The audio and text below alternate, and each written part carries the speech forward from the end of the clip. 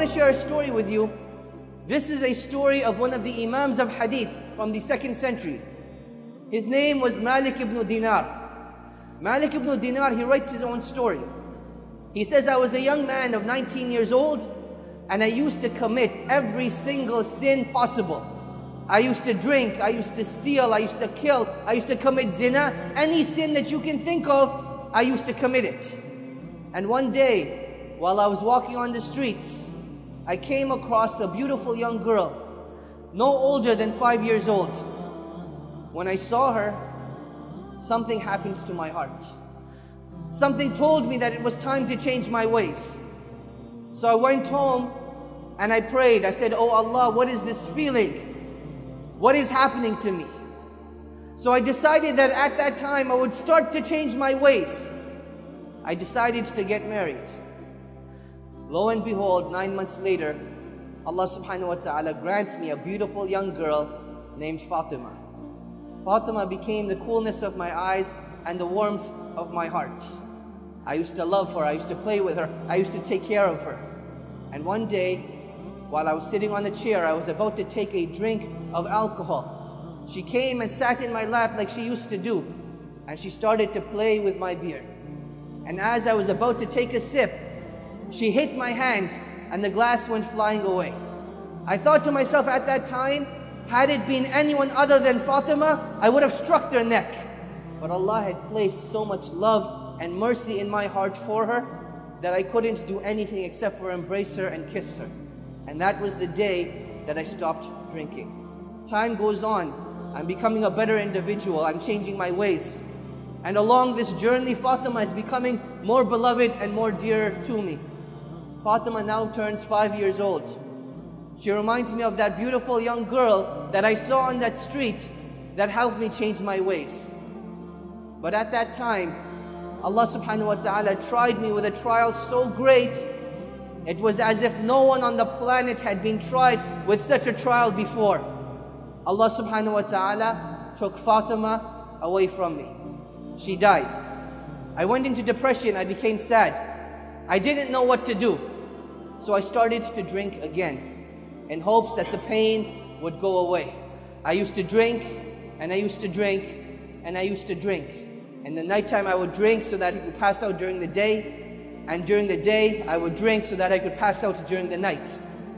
And one day when I passed out during the day, Allah subhanahu wa ta'ala showed me a vision. The day of judgment had begun, and as I arose, other people arose as well. And there was chaos everywhere. People were running, yet I had no idea what they were running to or what they were running from. And as I started to run with the people, I noticed that I was the only individual that had a giant black snake right behind him. The more I ran, the quicker I ran, the quicker the snake came. So I ran and I ran and I ran until I came to the foot of a mountain. And I saw this old man with a beautiful white beard and beautiful white hair and beautiful white clothes. But he was very old. So I asked him, old man, for the sake of Allah, please help me against this snake. The old man replied, I am too weak and I am too feeble. Perhaps if you go on top of the mountain, you'll find someone to help you. So I went to the top of the mountain, I ran, and the snake is just behind me. And as I get to the top of the mountain, I look over the valleys and I see the hellfire. People being burned, people being punished, people being persecuted. And I knew it wasn't what I wanted. I didn't want to be there. So I ran back down to the mountain and I see the old man again and I scream at him again, old man, for the sake of Allah, please help me. And the old man again replies, I am too weak, I am too feeble. Why don't you run towards the hills? Perhaps you will find someone to help you. So I started running again. I run towards this greenery that I know it doesn't belong there. And as I'm getting closer, I'm starting to hear the playing of children, but I can't make out what they're saying. And as I get closer, I start to make out the words. The children are saying, oh Fatima, go and help your father. Oh Fatima, go and help your father. I think to myself, could it be Fatima, my own beloved daughter, the one that had passed away? And as I get closer, the silhouette of her shape starts to become more clear. And I can make out that it is actually Fatima. And her arms are wide open, waiting for me to come and embrace her. And I get closer, and Fatima takes me in. With her right hand she embraces me, and with the left hand she pushes the snake away. At that time I couldn't make sense of what was going on. Where had I come? What was happening? So I asked her, "Oh Fatima, what is happening? What is this place?" She said, "Oh my father, come and sit." And we sat down under a tree. And she came and sat in my lap. And she started to play with my beard, just like she used to do in the dunya. So I asked her, "Oh Fatima, please explain to me what is happening." She says, "Oh my father, this is the day of judgment. That black snake that you saw, those were your evil deeds. They had become so many, they had become so strong, that if it hadn't been for me, they would have destroyed you today. That old man that you saw in the white clothing with the white beard, with the light on his face, those were your good deeds.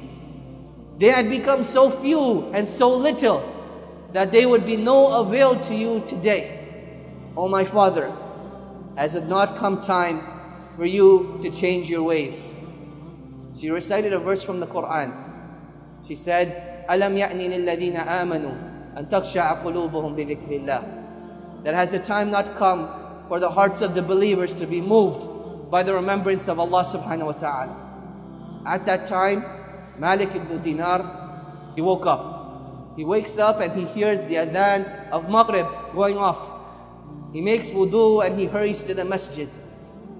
And as the salah begins, he hears the imam reciting again.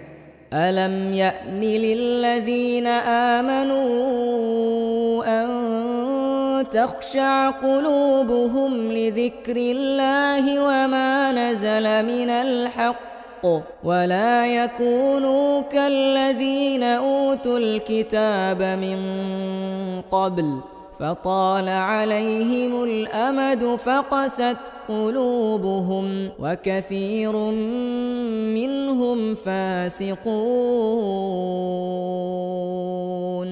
That has the time not come for the hearts of the believers to be moved by the remembrance of Allah subhanahu wa ta'ala. Malik ibn Dinar, he prayed his salah and he knew that a new life for him was about to begin. And that is what he decided to do. And I want you to think, the story of Malik ibn Dinar has many other stories of what a great individual he became. One of the leaders of the tabi'een of his time. But how did this individual get to such a state? Every individual has a turning point in their lives where they can become better people or they can become worse people. A conscious decision of which way you want to go, towards Jannah or towards the Nar.